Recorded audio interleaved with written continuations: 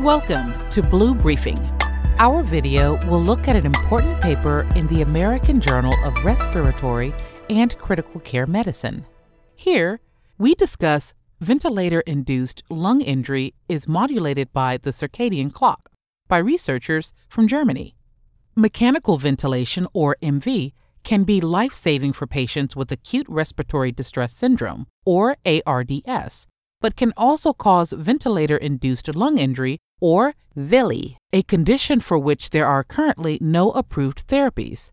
Specifically, VILI-induced inflammation is known to accelerate ARDS pathogenesis by increasing pulmonary permeability, resulting in protein-rich fluid extravasation, lung edema, and hypoxemia, thereby worsening respiratory failure and increasing mortality in ARDS.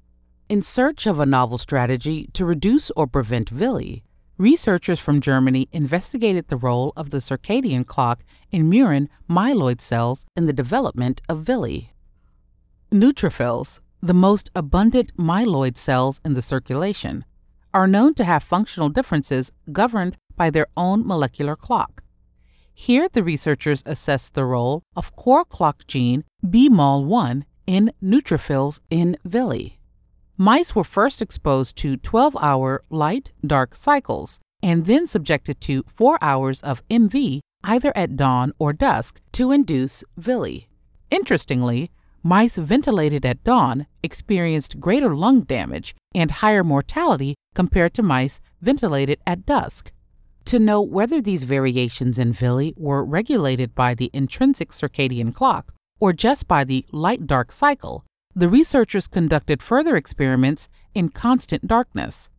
Again, mice ventilated at CT0, which marked the onset of the subjective day, showed more severe signs of VILI compared to those ventilated at CT12, which marked the onset of the subjective night, evidencing that the circadian clock plays a role in the development of VILI. Moreover, neutrophil activity, one of the key drivers of VILI pathogenesis, was increased in these mice at CT0 compared to CT12. However, in the same set of experiments, mice lacking a core clock gene, bmol1, in myeloid cells displayed lesser circadian-controlled variations in VILI severity and mortality. They also showed lesser circadian variation in their neutrophil activity.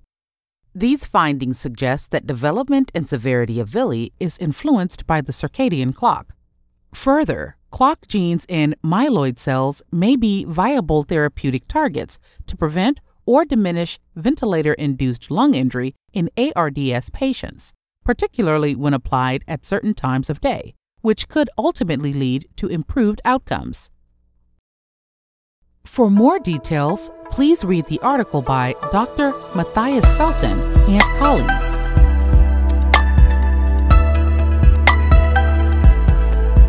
Thank you for watching Blue Briefing.